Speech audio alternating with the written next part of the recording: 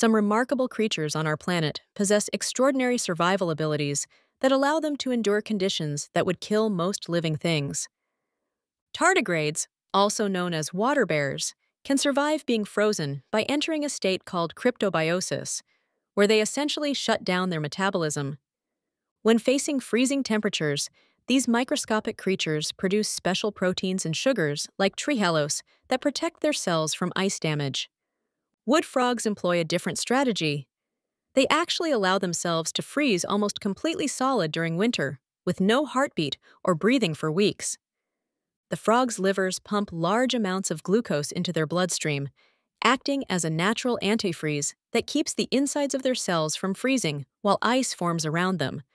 For most animals, freezing is fatal because ice crystals form inside cells, puncturing membranes and causing irreversible damage. Cold-resistant animals avoid this damage through either dehydration strategies that remove freezable water from cells or by controlling where ice forms in their bodies. These creatures also produce special protective proteins that prevent their vital cellular machinery from breaking down under extreme conditions.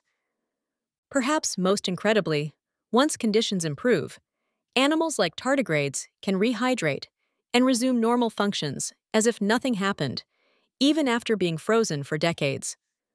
By studying these remarkable survival mechanisms, scientists hope to develop applications ranging from better organ preservation techniques to understanding how life might survive on other planets.